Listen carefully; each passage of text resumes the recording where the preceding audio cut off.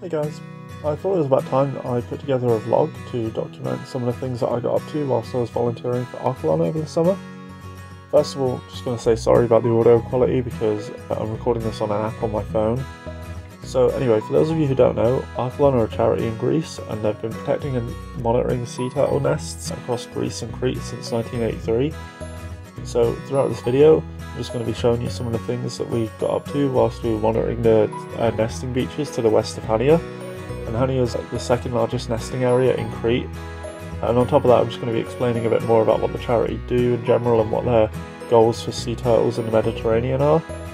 So I'm going to start off with a morning survey I did with my friend Zonna. She's a returning volunteer who comes from the Netherlands and also has previously worked in Archelon's Sea Turtle Rescue Centre in Athens.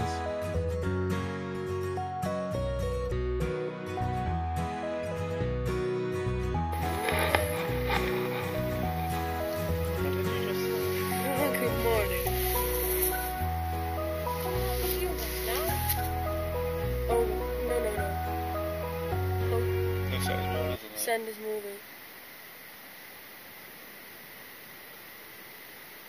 I think there's more than just him. I think it's a lot. Should we put it away? We're waking them up now. We'll see what happens. Because it could just be like two.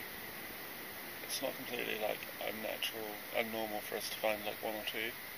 It's not gonna be more than two. It's gonna be more than two. Definitely. How many times has this hatched? I think 6. It's 10 days ago now. Yeah. And remember the first one was a lot, wasn't it? So I don't think there'll be a lot left in here.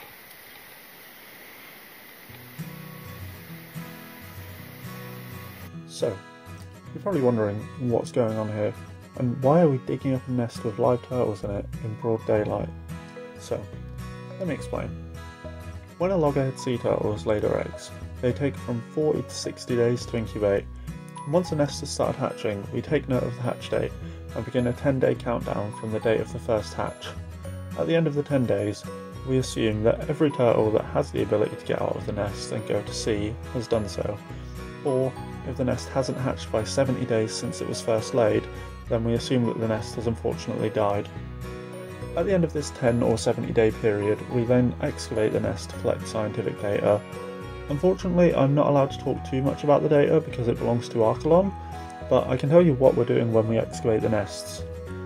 In this instance, it had been 10 days since the nest had started hatching, and we were unsure of what to do because there were still healthy looking turtles inside, but after a quick call to our field leader, she confirmed that we should excavate the nest anyway and assist the remaining turtles in their journey into the Mediterranean Sea. Upon hearing this, we then slowly started to dig around the turtles to wake them up and just to make sure that they had enough energy to go into the sea during the day, instead of at night when it's less likely for their natural predators to eat or kill them. Unfortunately, the first turtle we uncovered had a few deformities around its flippers, but the rest that we uncovered were healthy and energetic. So the next step is to dig a trench in the sand for the turtles to crawl along towards the sea, so that they can build up essential muscles in their flippers for swimming before getting into the sea. It's very important that you don't just pick up a turtle and put it straight into the sea.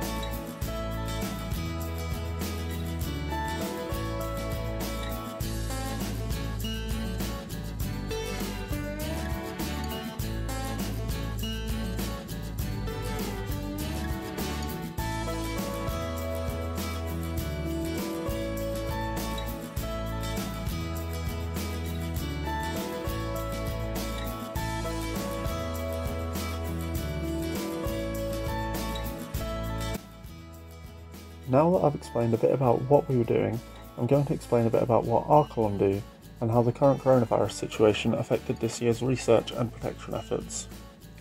As I previously explained, Archelon are a sea turtle protection charity based in Athens in Greece, where they operate a sea turtle rescue centre for sick and injured turtles. Their primary goals are to monitor and protect loggerhead sea turtle nests and raise public awareness in the major loggerhead nesting areas of Zakynthos, the Peloponnese and Crete. They also survey and collect data that can be used to help sea turtle conservation efforts and habitat management, and they educate children all over Greece about turtles and the environment. Archelon rely heavily on volunteers and on contributions to the charity. Every year, over 500 volunteers help out at the various projects and the rescue centre. The volunteers help monitor over 75 kilometres of beaches with over 3,000 nests that are protected from human threats, unnatural predators and inundation by the sea. Volunteers also help operate the rescue centre, which treats over 50 injured sea turtles every year and releases as many that are healthy enough to be released. This year, things operated quite differently for Archelon due to the current COVID situation. Many nesting beaches were unmonitored until late July, when most countries began to end their lockdown restrictions and volunteers could begin to travel to Greece to help out.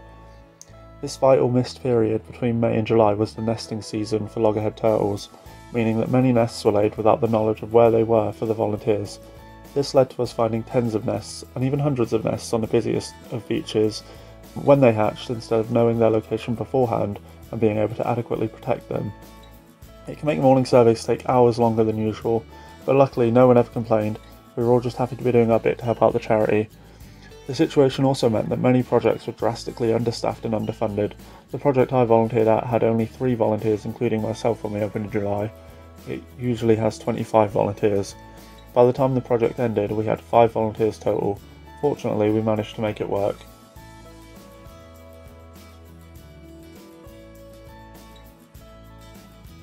In closing remarks, I'm going to reflect on the experience in general in hopes of helping to recruit the next generation of Archelon volunteers.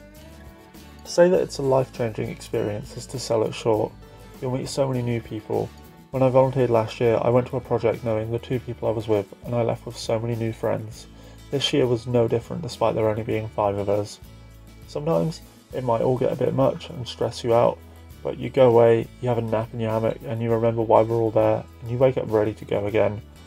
When the hardest part of your day is chasing baby turtles around a beach, you easily remember how privileged you are to be there. Waking up at 5 AM and watching the sun rise over the clear blue sea every morning never gets boring, and watching it set over Hania Harbour in the evening is just as mesmerising. The mornings can feel long when the sun is beaming down on you, but it's all worth it to watch a baby turtle learn how to swim when it first reaches the sea, or when you're talking to families on the beaches and getting children excited about the hatchlings, or just to reflect back on the memories you created and the moments that will stay in your head forever.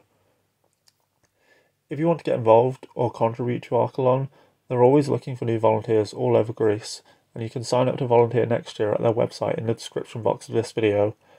I hope that this short video, that doesn't even begin to cover the whole 8-week experience, has encouraged you to consider what you can do to protect marine life, not just in the Mediterranean but all over the world. Thanks for watching.